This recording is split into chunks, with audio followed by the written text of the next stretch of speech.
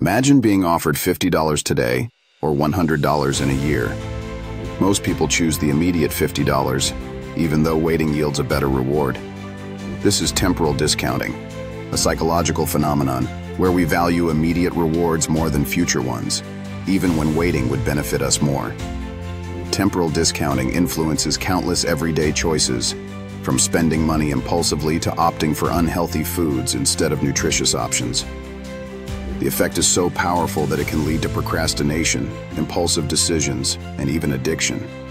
Researchers suggest our brains are wired to prioritize short-term gains because, evolutionarily, immediate resources were crucial for survival. Neuroimaging studies reveal that the limbic system, which processes emotions and rewards, activates more strongly for immediate options, while the prefrontal cortex, responsible for planning and self-control, is involved in waiting for future rewards. Interestingly, the ability to delay gratification is linked to better life outcomes, as famously demonstrated in the Stanford marshmallow experiment. Understanding temporal discounting helps us recognize why we sometimes make choices that undermine our long-term goals and offers insight into improving decision-making strategies.